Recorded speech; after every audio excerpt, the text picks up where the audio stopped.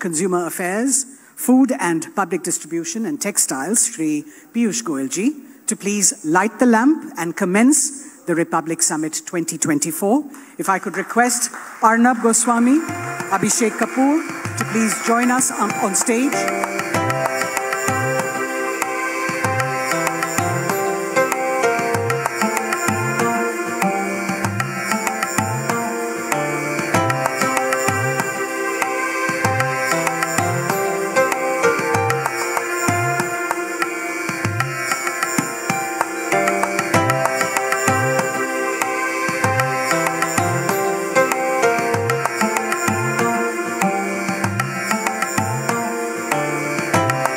Round of applause, ladies and gentlemen, as the Honorable Minister Arnab and Abhishek actually set fire to India's journey. Thank you very much, Minister, sir. I now request Mr. Arnab Goswami, Chairman and Editor-in-Chief of the Republic Media Network, to please take the stage and set the ball rolling.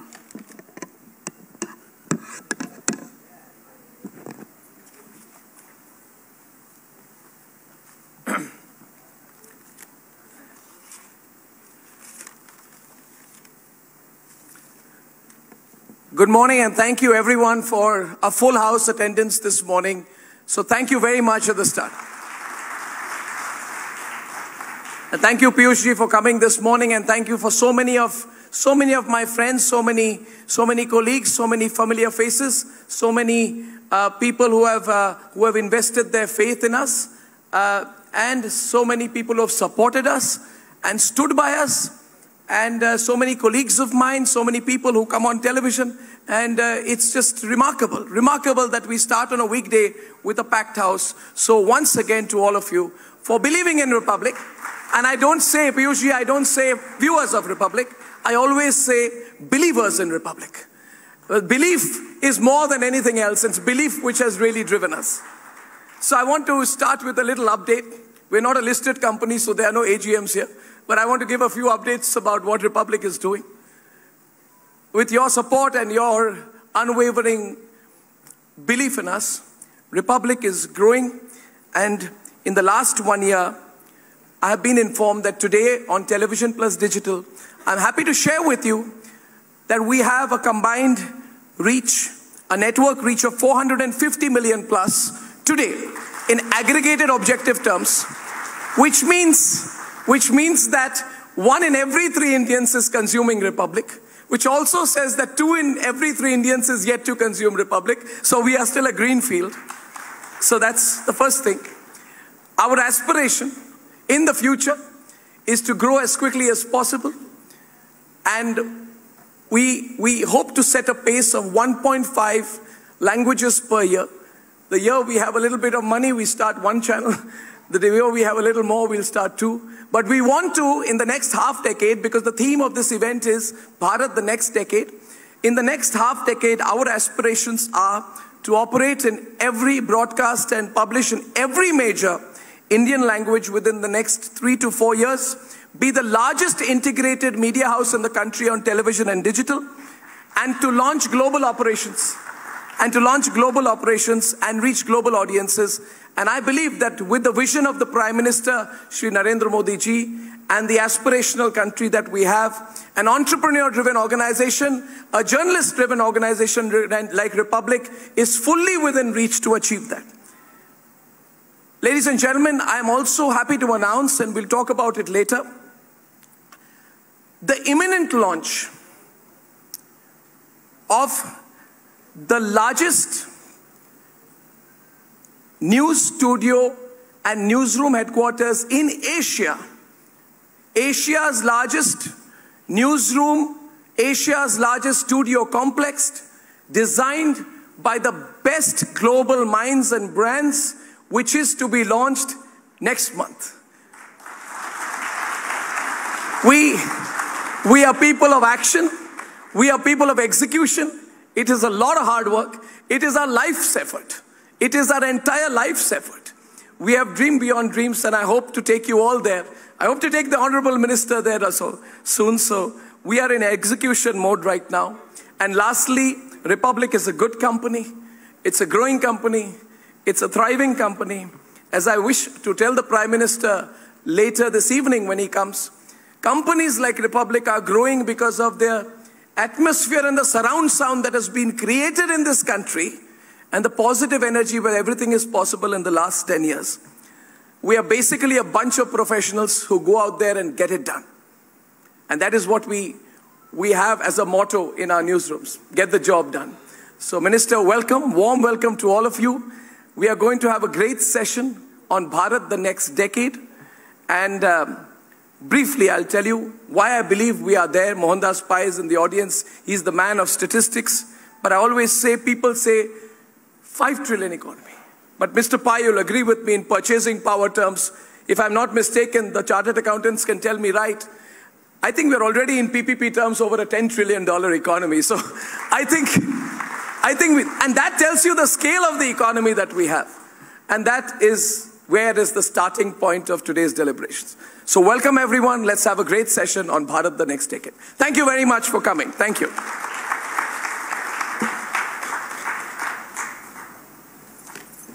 Thank you, Arnab, for laying out your vision on what you envision this summit to bring.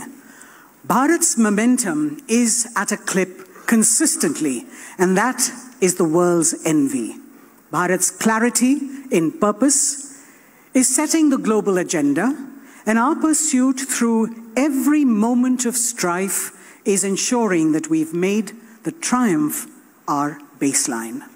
And leading that energetic pursuit through every adversity, we are privileged to have with us Bharat's Minister of Commerce and Industry, Consumer Affairs, Food and Public Distribution and Textiles, and Master Negotiator, Shri Piyush Goyal. Today, Mr. Goyal will be presenting his vision statement on maximizing the momentum in the next decade. Mr. Goyal has steered the nation through the most trying happenings. He does not budge, not when it comes to ensuring Bharat's interests are delivered. From the boldness of putting diplomatic talks in abeyance, to plainspeaking on the WTO, to ensuring the FTA is on Bharat's terms, Mr. Goyal has been steadfast in winning the terms of India. Ladies and gentlemen, presenting Piyush Goyal, Bharat's Master Negotiator.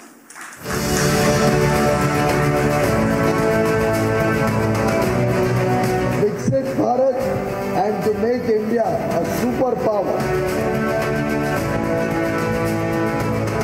It's not going to be India's decade, it's going to be India's century. Viksit Bharat and to make India a superpower. It's not going to be India's decade, it's going to be India's century. Tesla already last year bought $1 billion of components from, I think, all of you sitting here. I have the list of companies who supplied to Tesla. This year their target is nearly 1.7 or 1.9 billion dollars, what they mentioned.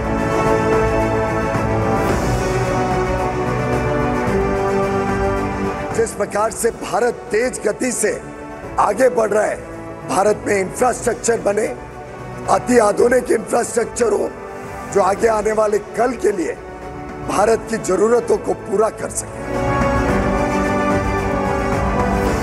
अमृत पीढ़ी के भरोसे विकसित भारत एक समृद्ध भारत बनेगा।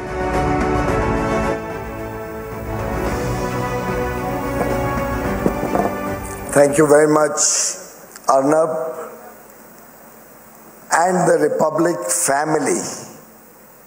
We are all proud to be members of your family, and therefore the belief has to come very naturally, Arnab.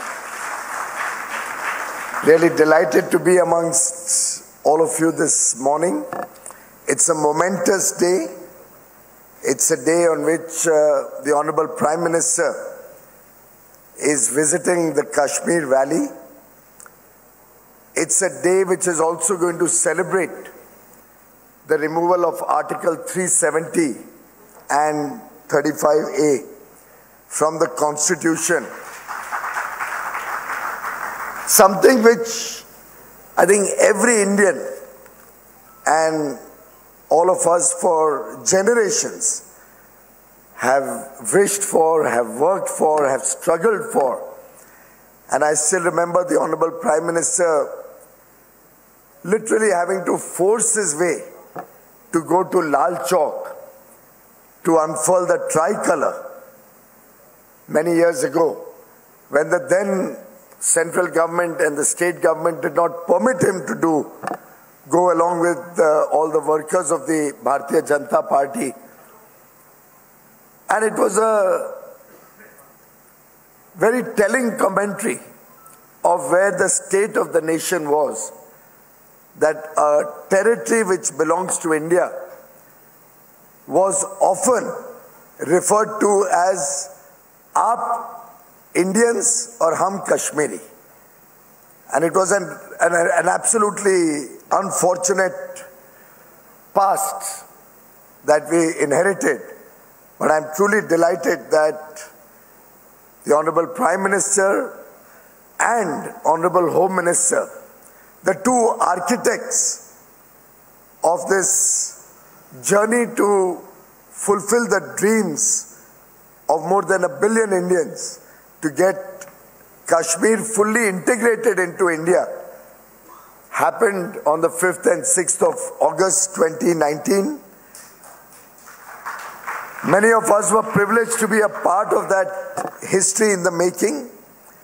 And what one sees today in Kashmir over the last 5 years is truly a phenomenal turnaround where every Kashmiri today feels blessed that as a part of India, as an integral part of India, Kashmir is growing, Kashmir is developing. Every Kashmiri has a bright future ahead of him, just as every Maharashtrian or Gujarati or Telugu. And that's the beauty of India, that's the beauty of the Republic of India. And just a small housekeeping issue. I think you could possibly add high ethics also when you describe the Republic in the evening to the Prime Minister. We always believed that you were right, and now the courts have also ruled that Republic was right and not responsible for all the false allegations that were made on the Republic channel, and particularly the harassment that Arnab had to go through personally. I think let's all stand up and give him a round of applause for standing up for what has always been right.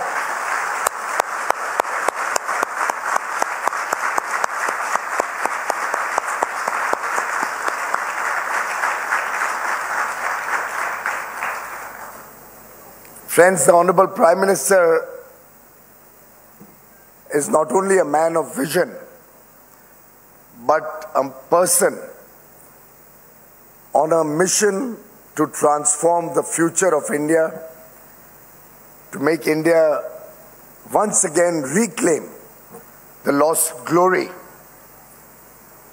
And truly, when on the 22nd of January, we saw him at the Pran Pratishtha of the Ram Temple, immersed in devotion, after an 11-day Anushtan, an 11-day period during which he followed all the vows that are recommended actually only for 3 days, but he followed it for 11 days, very strict disciplines to truly fulfill the dreams of 1.4 billion Indians. I think in a sense, the Prime Minister showed to the world that as a nation, India stands united, united in the pursuit of protecting our rich legacy, our rich history, our rich culture, ensuring we don't make the mistakes and learn from historical wrongs that have happened in this country. A mission to make sure that no Indian is left behind in the journey of progress, a mission to once again make India, as the old Oneida ad used to say, owner's pride and neighbor's envy. As he's often told us, we have no time to lose, we have no time to wait. Last Sunday, he spent almost 8 hours with the entire Council of Ministers and the top leadership of the Government of India, preparing a roadmap for this great country for the next 25 years in the Amrit Kal, where each one of us has committed ourselves to work with a sense of purpose, a sense of duty, a commitment to make India a developed nation by 2047. And I tell you, the plans that were prepared and in consultation with over 1.5 million people, with the inputs sourced and crowdsourced from across the country, looking at inclusivity and sustainability at the core of India's growth, ensuring that we find our rightful place in the Committee of Nations, working towards a $30 trillion economy, $30 trillion plus economy by 2047, but with well laid out path on how, what and who will do our contribution, will make our contributions towards the goal that we are all committed to. And friends, that is why the Prime Minister says, and I quote, today Bharat is tirelessly working day and night towards a promising future. Sentiment echoing everywhere is India is the future. If today the world thinks India is ready to take a big leap, it has a powerful launch pad of 10 years behind it. And that is the 10-year story that during the course of the day, I'm sure different colleagues will also be sharing with you. Many of us are young, we have not experienced what we went through before 2014, but I can tell you I learned my early lessons in television debates and television discussions with Arnab in the 2010 to 14 period. In many of his debates on television, when the nation wanted to know how we are going to come out of the distressful situation, full of scandals, a weak economy, very low self-esteem of the nation and our people, very poor image of the country across the world, very little respect for an Indian passport, and to sum it up, a very low confidence about the future. And I remember at that time talking to Arnab, talking about how we would take the country in the post-2014 period under Prime Minister Modi's leadership to greater heights of development, how we would find the right pathway to make sure that the country progresses fast to meet the aspirations of 1 billion plus people. And I think the Prime Minister's focus on the 3 tracks. 1, developing the strong macroeconomic fundamentals. 2, ensuring social welfare reaches the last man at the bottom of the pyramid. And 3, ensuring that we have the enabling infrastructure. And infrastructure is not just about roads and railways, or even ports and airports, on each of which tremendous work has happened in the last 10 years. But infrastructure to engage with the world in terms of digital connectivity, infrastructure to ensure that our women, our sisters, daughters, get equal opportunity so that they can get out of the rigmarole of day-to-day living, a very, very strenuous and difficult life, to become part of the formal economy and contribute to the economy. Infrastructure, to make sure that people are not looking to leave their homes only to go into the cities for a living. Infrastructure that provides opportunity to every Indian to enjoy the good things of life that deservedly belong to 1.4 billion people.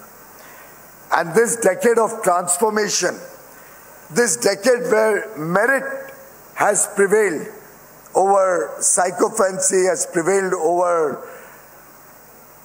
family-run political establishments, this decade where we can truly see young India engaging with the whole world from a position of self-confidence, with a spirit of can-do, I think is prepared India, has prepared the strong foundation, has prepared the base on which India will be progressing, India will be building towards a $30+ trillion economy. And a young India with the demographic dividend of an average age which is less than 30 years, expected to be less than 30 years for the next 30 years, adding $30 trillion to the economy in less than 30 years. We have an absolutely perfect storyline waiting for each one of us. A perfect situation where the stars are aligned. And as they say, when you want something with a great deal of commitment, when you are very, very sure about something that you desire, and you desire something from your heart, even the universe conspires to help you achieve that. And I think that's the time that we have before us in the country today. Very often we are asked how India will achieve such transformational targets, such big aims in 25 years. I think the simple story to be told is the power of compounding. Very often that is missed out, that there is a huge power in compounding, and that's the power that India is benefiting from as the Prime Minister takes one step after another, as the country moves forward with significant new ideas, as the country engages on a plethora of subjects with the rest of the world. And as the world also starts recognizing India's growth story, India's emerging strengths, as they see a country which was slated to grow at 6%, move up to 7%, and then last quarter show us an 8.4% growth. In a situation where we are living in turbulent times, a conflict in Ukraine, a conflict in Palestine, the Red Sea crisis, amongst all these difficulties, when the world sees India emerging as an oasis, as the bright spot on the globe, as they see India's US dollar-driven nominal GDP catching up with our PPP, which is over $10 trillion, as you rightly pointed out already. As we grow from $3.7 trillion or thereabouts today, compounding on a nominal US dollar GDP basis at about 9.5, 10%, the country and every countryman will enjoy the power of compounding. I can give you some data points about how the economy is growing rapidly, how the economy will become the third largest economy in the next 3 years, how we will probably cross a $10 trillion economy by 2030, and a $15 trillion economy by 2034, 10 years from now. All of these are going to clearly lay out the pathway towards our journey to make sure that every Indian gets a good opportunity, an equal opportunity to contribute to the nation and for a better quality of life. With all the basic needs taken care of, we are out of that old thinking where roti, kapda, makan, bijli, sadak, pani, shiksha, swasth, those typical old age concerns are being taken care of, are largely being ensured for every Indian. And that is what encourages a young man or woman in the remotest part of India, connected through the net to whatever is happening in the rest of the world, the encouragement to think big, the encouragement to aspire for all the good things of life, the big aspirations, the big goals that every Indian is setting for himself are today the drivers of India's future. आज देश में दिशा भी सही है, देश की दशा भी सही हो रही है, देश की नीयत साफ है, देश की नीतियां स्पष्ट हैं और देश सही निर्णय ले रहा है। और ऐसी परिस्थिति में दुनिया की कोई ताकत अब भारत को आगे बढ़ने से रोक नहीं सकती। अब भारत चल पड़ा है, अब भारत रुकने वाला नहीं है। भारत के लोग बड़े बड़े लक्ष्य पाने के लिए तैयार हो गए। अब भारत का जो ये परिवार है, और कई लोग तो कहते हैं कि मोदी जी का कोई परिवार नहीं है, मैं समझता हूं हम सब 140 करोड़ भारतवासी मोदी जी के परिवार।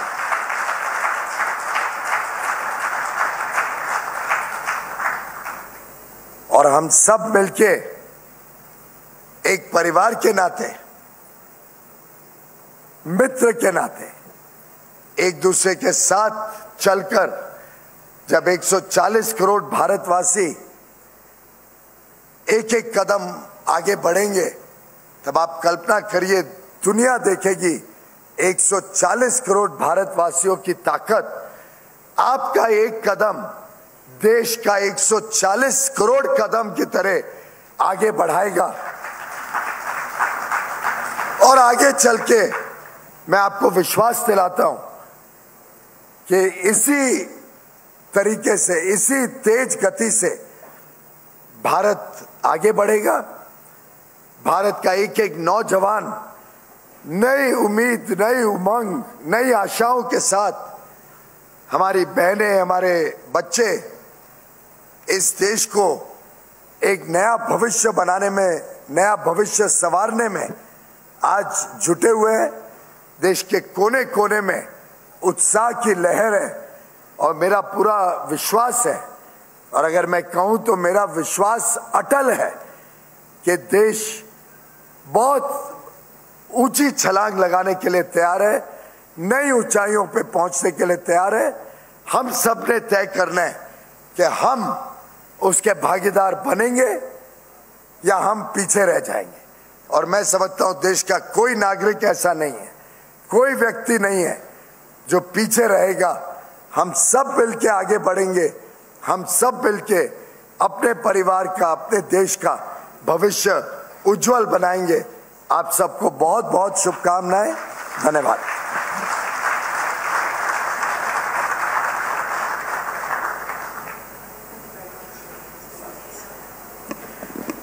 Thank you very much, Mr. Minister, sir, for that insightful presentation on the decade ahead. We've now got the Republic Media Network's chairman and editor-in-chief, Arnab Goswami, to be in conversation with Mr. Piyush Goyal on the takeaways. Go ahead. Thank you, Rini. Thank you, Rini. Mr. Goyal, that was a very fine presentation. I really appreciate your joining us today at the Republic Summit and for lighting the lamp. But the nation wants to know. The nation wants to know whether it's true that you are fighting the next Lok Sabha elections from Mumbai. So let's start with a political question. In fact, at the WTO Director General gave it away when he said, why is Piyush Goyal not come for WTO yet? So he says, you see, he's very busy. He's fighting an election. So they've announced it even before the BJP at the WTO. So maybe you want to tell me that. We've been fighting elections ever since the day I was born, probably. The Lok Sabha election. But I think these are decisions the party takes. We have a party parliamentary board which makes all these decisions. I can only tell you I would love to fight the election. Oh, great. If the party gives me an opportunity. Great. That's a good headline to start with. Piyush Goyal says he's going to be excited to fight the election if the party gives him an opportunity. Fantastic. I actually like this, that, you know, in the Congress time, everybody was only from the Rajya Sabha. I think the next time, almost most of the cabinet will be from the Lok Sabha. So that's going to be very, very exciting. Congratulations in advance. Mr. Goyal, your party has set a target which seems to be going up. You know, you used to predict 335 to 340 till 6 months back. And now your party has estimated a number of 370. Is this 370 number a psychological tactic or more than that? Is it a psychological tactic vis-a-vis the I think it's a courage of conviction that what we have delivered in the last 10 years is being appreciated by the people of India. And it is our confidence, not arrogance. It is our confidence that ये जनता सब समझती है. भारत की जनता जानती है उनके लिए अच्छा क्या है और भारत के लोग सही और गलत के फासले में इस देश को बहुत अच्छी तरीके से आगे बढ़ाएंगे. You think it's achievable? हाँ, हम 400 पार एज एनडीए और 370 एज बीजेपी पाएंगे. पूरी तरीके से अचीवेबल है. और मैं समझता हूं कि आज जो मूड ऑफ द नेशन है, जो इस प्रकार का देश में माहौल है, उसमें it's 100% achievable. Absolutely. Well, we're all waiting to hear the Honorable Home Minister who's going to be coming in next. We'll talk more politics with him there. Mr. Goyal, under your government, the economy is on track to reach a goal of 5 trillion by 2027.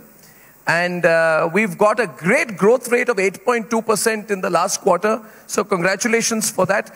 But your government is still, our government is still in a way unable to convince your biggest critics. So my question is about the narrative.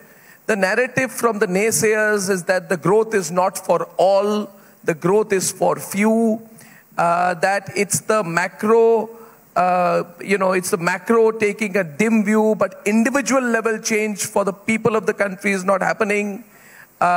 We are still not doing well on the global hunger index. Things like that, that our per capita income is still around $2,000. So there's nothing to celebrate yet. So, do you believe somewhere that you need to more strongly counter this narrative? Do you have plans for it? Do you intend to do it? Well, I think this question can best be answered by the 4 crore families, which is almost 20 crore people, who are today living in a pakka house that the central government has provided for. I think this narrative can best be countered by the 80 crore brothers and sisters, some from poor, some from the neo-middle class, whose food security is assured because they get free food grains month in and month out through years, particularly during the COVID period when we had doubled the food grain that was distributed. This narrative can best be answered by the 55 crore plus beneficiaries of free health care under the Ayushman Bharat scheme, or the 11 crore plus sisters and mothers who today don't have to use a wood or coal-based chula, but have a cooking gas connection. It can best be explained, I think, to the naysayers by the 11 crore 20 lakh families who didn't have a toilet at home. And personally, that's the one subject that has touched me the most.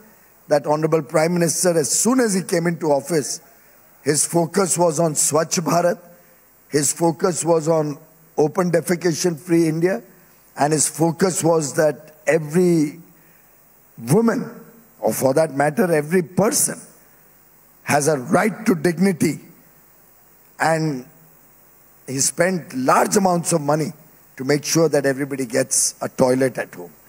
I think the naysayers have no choice but to take sense what's happening on the ground, where people have benefited from the 3 tracks that I just mentioned. Yes. After all, infrastructure has a huge multiplier impact on the economy, gives jobs, gives economic activity, all of which supplemented with social welfare programs, only some of which I listed out.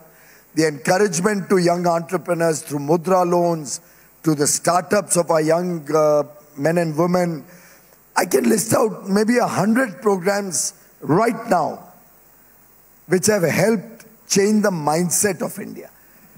पर एक पुराना गाना है ना, समझने वाले समझ गए, ना समझे वो अनाड़ी है. I didn't say that. I said it. I go for the kill. I go for the jugular. I'm not a politician. I'm not a diplomat. I'm very used to that. I've had to face you for the last 15 years now. Now you should also go for the jugular, since you're going to be fighting the Lok Sabha elections. You just go for the kill. See, I have this view, Mr. Goyal, that there is a romance going on between India and the world right now that is not going to last. And I believe we should be very clear about the future where things are headed. You know, this whole line, we are working with the whole world. Look at how we managed Ukraine. We managed to work with America. We managed to work with Russia. We managed to work with Europe. Europe is becoming insular. But then I believe this romance will not last, and you can counter this, because as we grow from 3 to 5 trillion, 5 to 8 trillion, and you yourself just said we will achieve 15 trillion by 2035, we will not be an object of curiosity. We will be a serious competitor, and I believe a little bit of that wrinkle, that tension, that stress showed up at the elections. They will say, why is Elon Musk not coming to India? And you will say, we have enough manufacturers for e-vehicles in India. You will say, come to India on our own terms. They will say, we want their terms. You know, so, and if Donald Trump becomes president of the United States, you know how aggressive he is. How will we manage this? Do you see the stress on trade and economy growing between India and the rest of the world? Absolutely not. You don't? In fact, I think this is Arnab at his old aggressive best coming out today. But I'd like to join issue with you on that. First of all, it is difficult for somebody who's used to being a superpower, who's used to being on top of things and dictating to the rest of the world. It's very difficult to reconcile on the changing geopolitics that's evident in the world today. So we had a situation where India, at the Uruguay round, when GATS or TRIPS were being negotiated about 40 years ago, yes, we were a weak country. We compromised on many things. And I don't think the then government, irrespective whichever party was in government in the 80s, they could never visualize an India of 2024. They could never visualize that India and Indians will start asserting themselves. They could never visualize that India could also aspire to become a developed or a prosperous nation. And therefore, many wrongs, many decisions were made at that time, which we are fighting for today, where we are holding our ground, where we are working with other developed nations, and we have a very good coalition of the global south. Yes. And Prime Minister Modi has led from the front. He's got the African Union full membership of the G20. The entire less developed countries and developing world looks up to Mr. Modi's leadership today. And they look up to India holding the ground for what is good for them. Sometimes, even the less developed countries or countries who are not yet up the prosperity chart, particularly the small countries, do not realize that they're going down a path which may seem okay for the present, but can be very dangerous for them. And I think India plays that role of balancing the interests. We want all the countries to grow with the developed countries. At the same time, the developed countries are also gradually reconciled and recognizing that economic opportunity and business is only possible with a developing country like India. somebody where there's 1.4 billion people, largely young people, 2/3 of our population in the working age, where the demand for goods and services is going to come from. So I think India offers a perfect opportunity to be friends with, to work with, to engage with as a democracy where the rule of law prevails, and the world is recognizing that. So while there may be some trepidation, some difficulty in accepting it, I think there is no choice but to work closely with India, and you will see in the months and years to come, more and more partnerships being forged, more and more relationships being developed between India and the developed world, particularly the developed world which believes in the rule of law, transparency, and ethical business. I thought there was a lot of stress. I thought you were not getting any hugs and handshakes when you went for your global events. They looked at you with trepidation. Not at all. I'm received very warmly. I have some wonderful relations across the world, as does my colleague Dr. Jaishankar, who's truly showcased to the world the India story like never before. Absolutely, absolutely. I call him the rock star. You have. That video went viral. And truly, he makes each one of us Indian proud. The way he presents the India story, the way he stands up for what India is doing. And I can only tell you, Commerce and Foreign Ministry are today working literally as twin ministries, very closely aligned with each other. Messaging goes on between him and me literally by the minute. Wow, wonderful. And I can assure you that under Prime Minister Modi's guidance and leadership, both are working in an aligned manner to get the best for every Indian. So I said to everyone coming to this event today, I said you should come for the event, because if you spend half the day, one day with me at the event, you will get some sense of what is going to happen in the next half decade. We called it the decade. And I believe that is what we want. You know, we go back into our lives. Somebody called me, Arnab, what is in it for me? I said, you do your job every day, you do your work every day. Spend half a day, one day on where the country is going. You'll go back more inspired in your jobs. So my last question to you is this. Just 2 minutes if you can give me a sense. You know, you mentioned trade. You know, we are working very hard, for example, on the India-Middle East-EU economic corridor. Give us some sense of what we are going to see in our lifetime in the next 5 to 10 years. You know, what is that in the next decade, in a couple of minutes, from your insider's perspective? What are people going to see?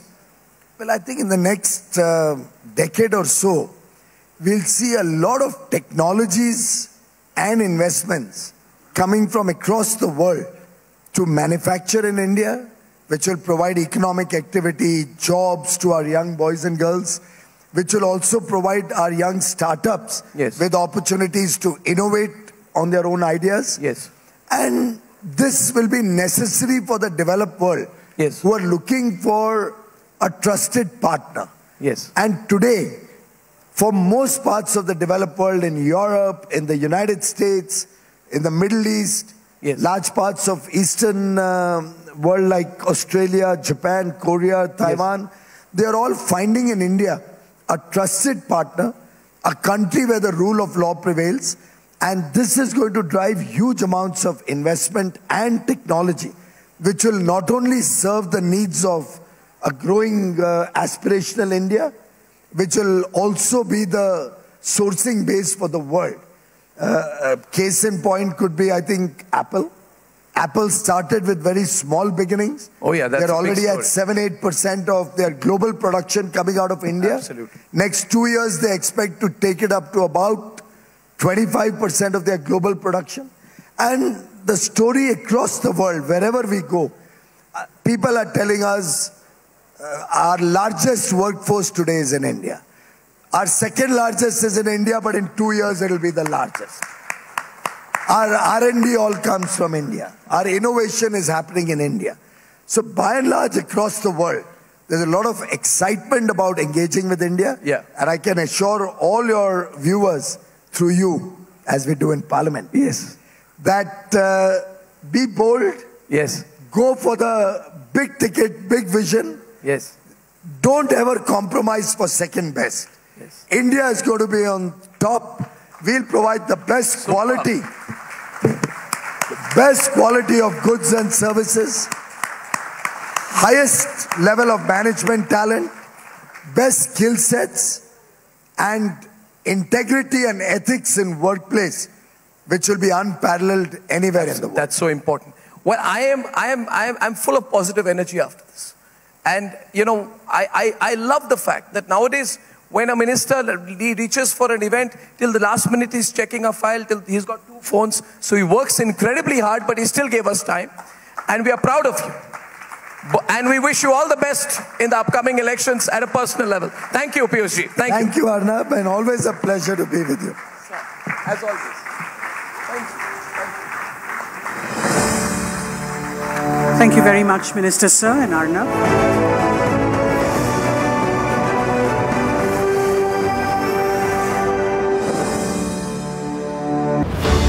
The theme for this year's annual summit of the Republic Media Network is Bharat, the next decade. India is a land of great opportunities. This is the time to grab the opportunities, to catalyze the run-up for the future. The Prime Minister will be delivering the chief keynote. We have confirmations from Home Minister Amit Shah, from Finance Minister Nirmala Sitharaman, and a host of very, very special and distinguished speakers. I really hope you'll join us, and I hope to see you.